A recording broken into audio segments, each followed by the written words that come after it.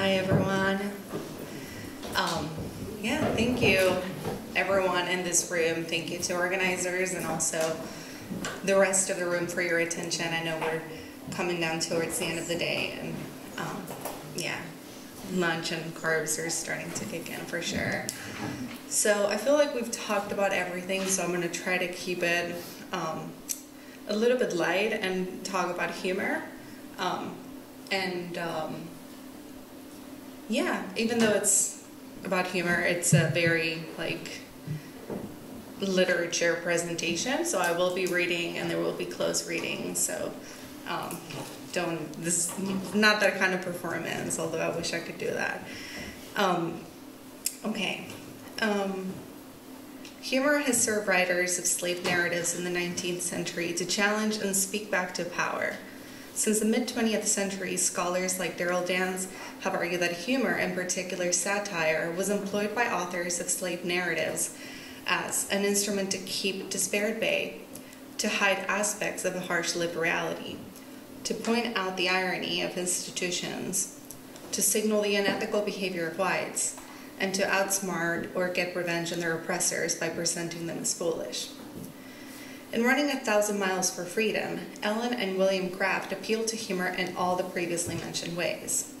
Published in 1860, Running recounts Ellen and William Craft's daring escape from Macon, Georgia to Philadelphia in 1848, when Ellen passed as a disabled white man, William Johnson, and William Craft as his slave. Authored by both and narrated by William Craft, their narrative can be structurally broken down into three parts: the social and cultural context of their escape from the South, and their final escape from the North to England. And that was after the Fugitive Slave Act of 1850. While humor is used throughout to denounce slavery and those who enforced it, I'm interested in exploring the potentiality and limits of satire, in particular the punchline, to fissure and reenact structures of power. So before describing their escape in the narrative, we learn about their preparations, where humor is already employed to challenge slavery and those who enforce it. To absent themselves long enough to board a steamer, William and Ellen set out to procure a special pass given to some enslaved people on Christmas. When writing about this event, William Craft comments, "Some of the best slaveholders will sometimes give their favorite slaves a few days' holiday at Christmas time. So, after no little amount of perseverance of my wife's part, she obtained a pass from her mistress, allowing her to be away for a few days. The cabinet maker with whom I work gave me a similar paper, but said he needed my services very much and wished me to return as soon as the time granted was up. I thanked him kindly, but somehow I have not been able to make it convenient to return yet, and as the free air of good old England agrees so well with my wife and our dear little ones, as well as myself, it's not likely we shall return at present to the peculiar institution of chains and stripes." Satire in this passage positions the cabinet maker as the punchline, the fool under whose ignorance the joke operates. However, satire and sarcasm function in multiple registers through the punchline. Structurally, the punchline is composed of three parts: the introductory framing of a joke, the narrative setup, and the punchline itself. Semantically, the punchline signals a turn in perception. To be funny, it must present two incompatible situations where one is implicit, and the one that is stated is a slanted or altogether different version. This alteration of the original scenario makes the audience reconsider what is implicit and see it under a different light. It also makes both situations possible, even if one of them borders on irony. For instance, and this is the same quote, William Craft's indifferent tone, marked by his lengthy wordiness and a temporal construction of "not at all likely that we shall return," stands in contrast to the cabinet maker's implicit frustration in learning of their escape. These two conflicting situations find comedic relief through the punchline. In this case, the cabinet maker's bothered affect is in direct relation to the political economy of slavery and his position in it. The comedic relief here partially arises from the contrast between the cabinet's maker entanglement with the institution of slavery, next to the narrative voice of William Craft speaking on lecture circuits in London, unbothered by the promise he was once forced to make. Reading these lines, we think and laugh alongside an unbothered William Craft about the bothered cabinet maker tinkering with his wood. Didn't land. So, I try to insert a punchline, but it's an academic situation. It's all right. Let it pass. In this act of communal laughter, the punchline performs something similar to what Caitlin Wood calls cracking up, a modality of Black feminist comedy in the 20th and 21st century that cracks up historical legacies of racialized and gendered violence in the U.S. To Wood, cracking up both breaks down and opens up. It's a creation of a fissure that once released perhaps can no longer be fully sutured. It is a method of speaking truth to power and to fellow Black women outside the purview of dominant culture. While Wood's cracking up is a stronger and more sonically vibrant laughter that borders on a loss of control, her configuration offers a way to think about the punchline as a sonic modality that fissures structures of power, opening up new configurations and relationalities. In other words, it's a way of speaking to power, but also speaking to marginalized communities. The framing of this punchline presents another contrast between the free air of good old England at the end of the passage and that of the U.S., or as William Craft calls it, the peculiar institution of chains and stripes. Here, chains and stripes have a metaphorical relationship with slavery, corporeal punishment, and torture, and they're also literal facts that contradict the euphemistic metaphor of the peculiar institution. Compared to other models of slave narratives that employ sentimentalism to enact moral suasion, the narrator sustains an indifferent and distant tone. Sentimentalism was a rhetorical device employed by abolitionists in the 19th century to denounce the institution of slavery and shed light on the humanity of enslaved people. Among these, white American sentimentalist authors and narratives in particular employ this rhetoric to endow slaves with humanity while simultaneously evacuating them of citizenship. While sentimentalism was effective in mobilizing a national abolitionist sentiment, it asked that formerly enslaved writers perform a kind of transparency or prescribed authenticity that often continued to reinscribe them as different and less than whites.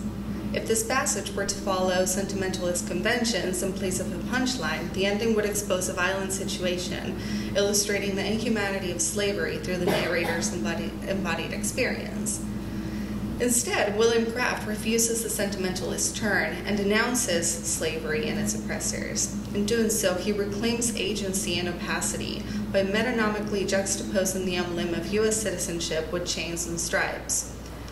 The concluding punchline traverses the particularity of the oppressor, like the cabinet maker, as well as the institution of slavery. In other words, it asserts William and Ellen Craft's opacity while transversely re-signifying ideas of nation and freedom.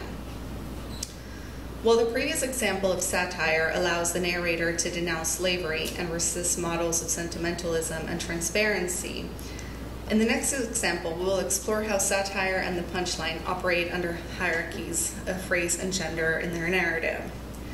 During their journey, Ellen Craft as William Johnson and William Craft boarded a train from Wilmington, North Carolina to Richmond, Virginia, where they would board a steamboat to Washington, D.C.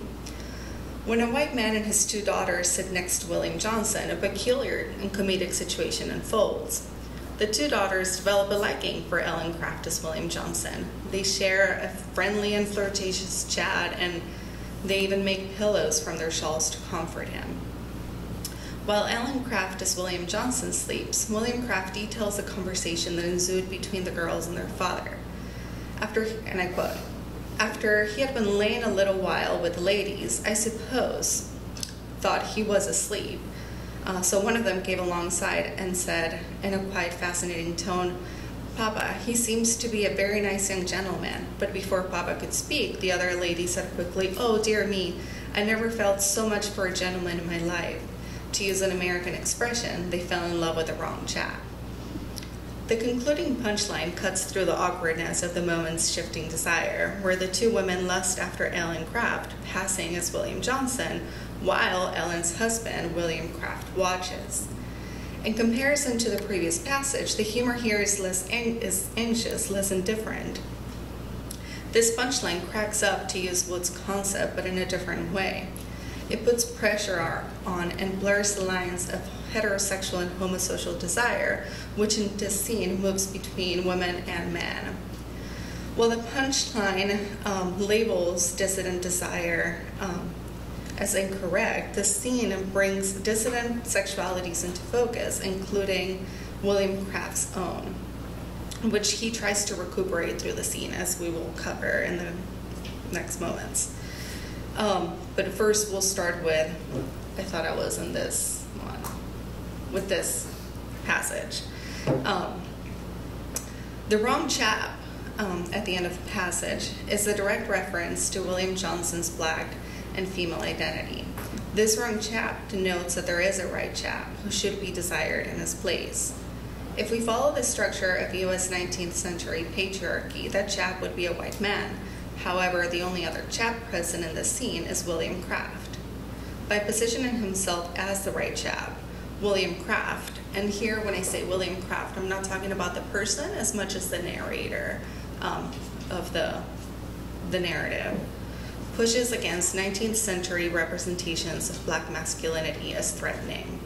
At the same time, he distances himself away from any admission of desire for his wife, acting as William Johnson. The punchline becomes a space where William Craft can find comedic relief in a situation where he, like the two women, is also positioned as a fool, lusting for Ellen as the wrong chap. William Craft uses humor to diffuse the threat of homosexual panic, and in doing so positions himself in control of both the setting, the fact that that William is Ellen Craft, the punchline, and ultimately the narrative voice.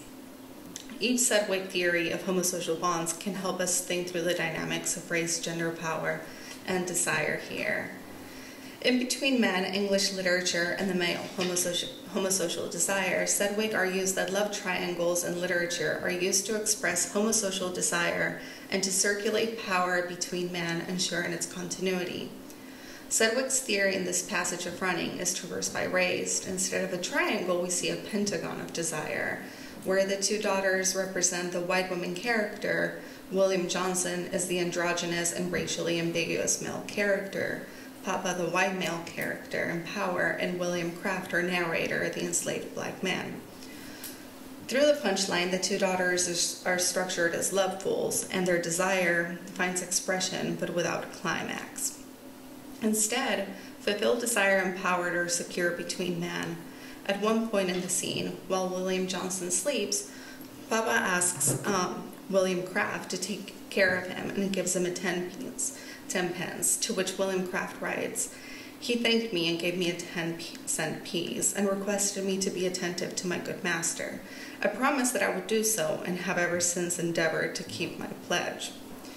Masculinity and power here are signaled by the transfer of capital, promise, and desire between men.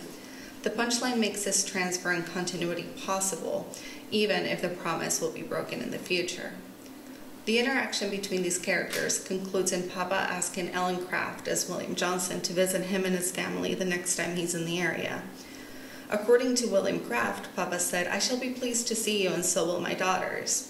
Mr. Johnson expressed his gratitude for the proffered hospitality and said he should feel glad to call on his return. I have not the slightest doubt that he will fulfill the promise whenever that return takes place.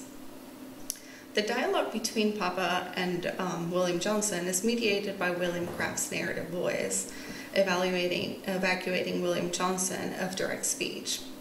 William Craft rearranges the transference of power from Papa to himself, using his wife and the women's desire for William Johnson to secure his bond with Papa. Without the punchline, this scenario would read much like an episode of racist paternalism. The punchline allows William Craft to transfer power to himself as a narrator through William Johnson's performance of race and gender. Even while it reinforces homosocial desire, the punchline nonetheless renders the two scenarios possible through its structure: homosocial bonds and the transference of masculine power, and sexually dissident unions between William Johnson and William Craft, and William Johnson and the two women. William Craft offers a very controlled punchline that sutures sexuality and reaffirms this transference of power, but like Wood mentions, never to be the same. Dissident desire cracks up the narrative, even if for an instance. While Ellen and William Craft were living in England, Ellen Craft staged an engraving as William Johnson. In passing performances, Ellen Craft's fugitive self, Zira Macmillan argues that Ellen's restaging of William Johnson for the engraving and the use of this image in the book breaks the temporal logic of the image. In this version, it's in the back, but there are some versions, a lot of them, where the engraving is in the front. Following Rebecca Schneider's theory, Macmillan also contends that the reproduction of the image on the book reenacts Ellen Craft's performance as William Johnson for the audience. If we draw from Macmillan and Schneider's formulation and apply it to the punchline, the sonic reverberations of the punchline and its laughter perform a textual and sonic reenactment of the joke, cracking up and resisting dominant structures of humanity. There's not really a prepackaged way to categorize humor in this narrative.